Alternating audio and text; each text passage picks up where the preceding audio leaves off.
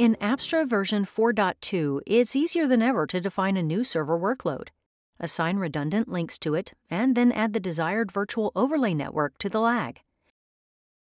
Blueprint changes are made in the Stage tab. The view that's open shows our whole topology, and let's pick a leaf where we're going to add the new server. Activate the Device Edit menu by clicking on the box on leaf 1 and choose Add Generic System. We'll add the details for this new system, including the name, the host name, and the logical device we'll be using for the machine. This generic system is going to use a 2 by 10 gigabits per second logical device.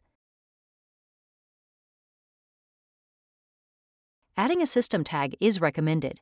It makes it easier to find this device later in the blueprint full of many objects.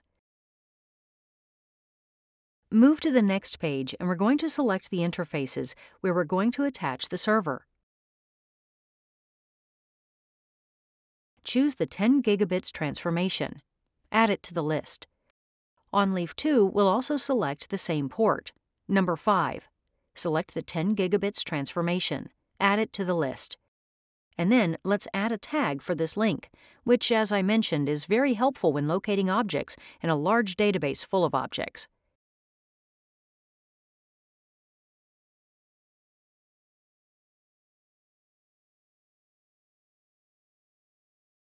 Click Create to stage the changes. We'll see the server appear. This is the perspective of one of the two leaves that it's attached to. In the server view, we see that both leaves now have links.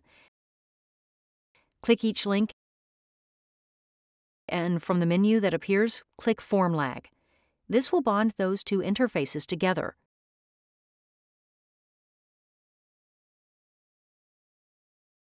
Click Create, and these changes are staged.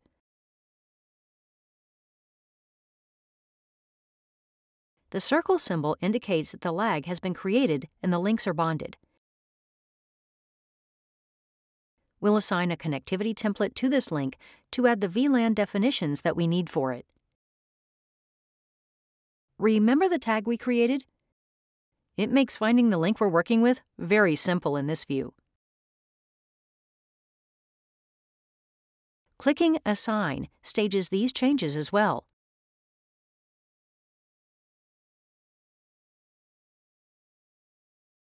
Let's navigate to the topology view, and let's review the changes in the incremental configuration for leaf 1. We see all the configuration changes are staged. So let's now go over, change our view, and let's look at leaf 2.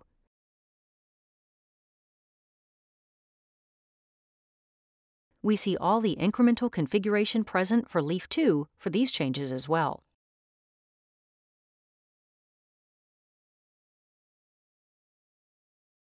We'll take a quick look in the Uncommitted tab for all the changes that we have staged for this blueprint.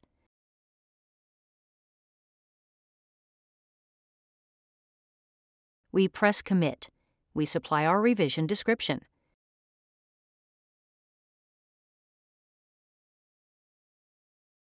Once that's completed, we're going to press Commit again.